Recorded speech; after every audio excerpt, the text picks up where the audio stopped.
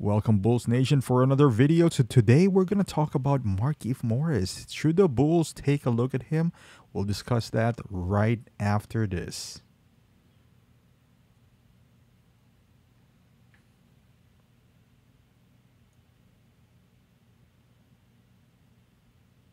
All right, Bulls Nation. So we'll talk about Markieff Morris here. And we all know it's not a secret. We need a power forward. And I know maybe Patrick Williams is better. You know, maybe he can play this year. But with that being said, he still needs a backup. And besides Patrick Williams, and I don't even know if I can consider him like a power forward. You know, he's more of a small forward that's gonna be inserted in that role. But I think this guy could fit the bill. I mean, he's not going to be too expensive. We know the Bulls does not want to go to luxury tax. He's a minimum salary guy that they could swing this, you know, to get him. And you might be thinking, isn't the Bulls, the roster is filled? Well, if they can maneuver some trades, particularly Kobe White, and I'm not talking about trading Kobe White. He's a free agent. But, you know, maybe not getting another salary, or maybe just trading Kobe and attaching Tony Bradley in that deal, that would create a roster spot for somebody like Markieff.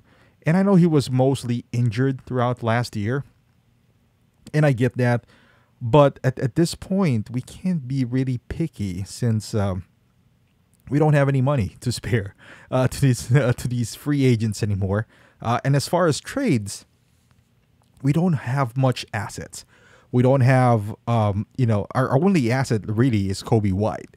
Not that I want to trade Kobe White, but in reality, he's the only asset that the Bulls do have that is willing to part ways at least.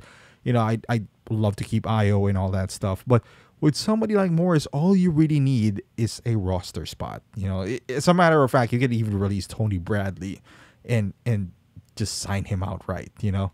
But with that being said, I don't think the Bulls are going to do that. They're cheap. They don't want to pay anyone that they're not supposed to. I wouldn't be surprised if the Bulls trade Kobe White for a protected first round just to get rid of Kobe and attach Tony Bradley in that deal to a team with no, maybe that they have some salary cap space and all that stuff.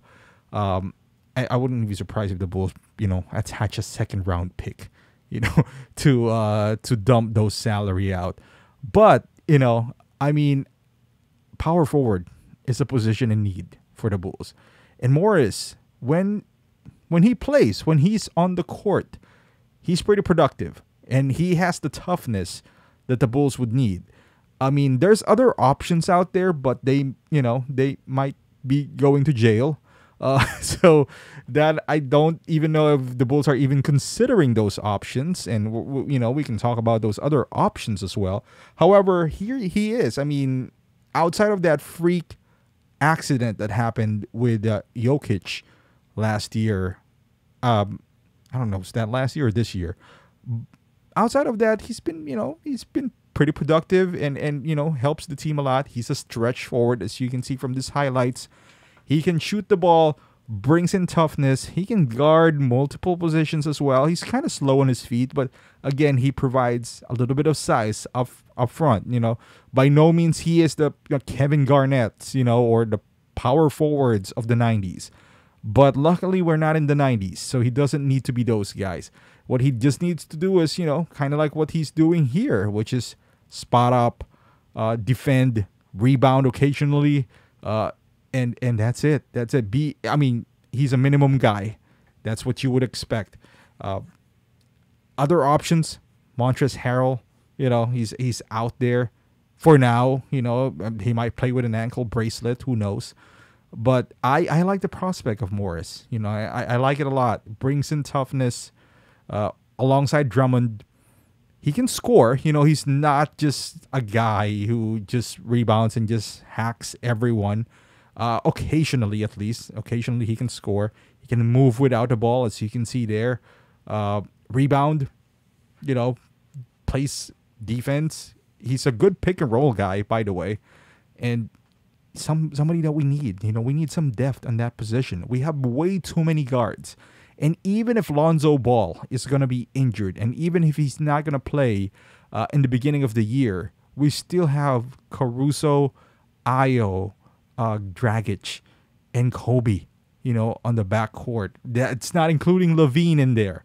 So that's still 5 backcourt guys, and that's too crowded. However, on the front court, we only have Patrick Williams, DeMar DeRozan, and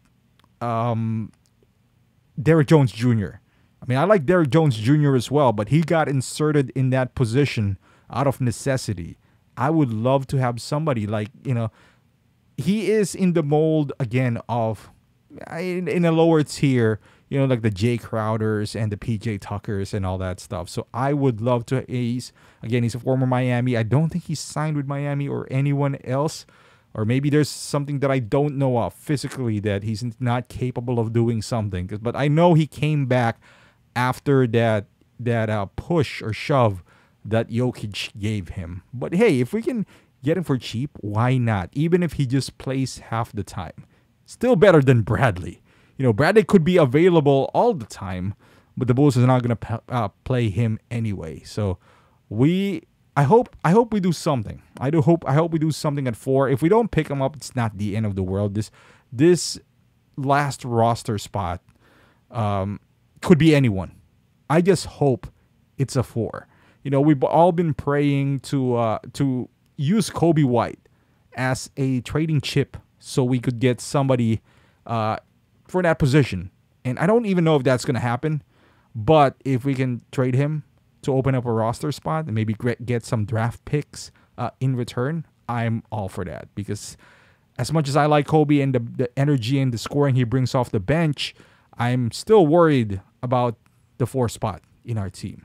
But let me know in the comments how you feel about this guy. I mean, I know a lot of people hate him, but I think he can help the Bulls thoroughly in that 4 spot. But yeah, thank you for watching. If you're a Bulls fan, subscribe to the channel. I'll try to put as many content as possible, but it's kind of slow right now in the Bulls Nation, so we'll take it as we go. But thank you for watching, and I'll see you guys in the next video.